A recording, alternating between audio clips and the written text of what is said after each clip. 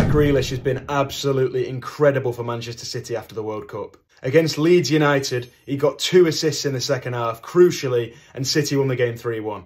Against Chelsea, away at Stamford Bridge, off the bench, he got the match-winning assist and City won the game 1-0. Against Manchester United, City of course lost the game, but off the bench, Grealish scored the only goal in the game for City. And finally, against Arsenal in the FA Cup, Jack Grealish got the match-winning assist yet again. This guy is incredible. What a player.